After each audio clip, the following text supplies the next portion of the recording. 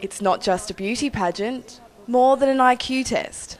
Miss Showgirl must have a passion for the Ekka and its history. The showgrounds are a very pivotal point of our community, of the Gatton area.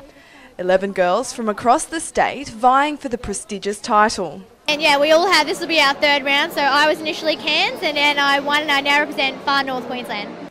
One by one, they face a pop question. So what is it about shows such as MasterChef, Biggest Loser and The Block that make reality TV so captivating?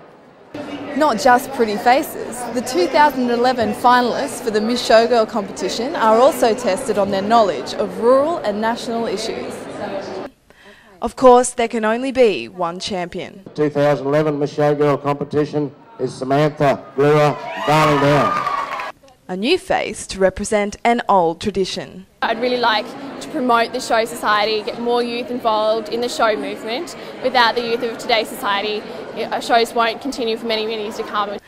For the University of Queensland, Virginia Tapp, 9 News.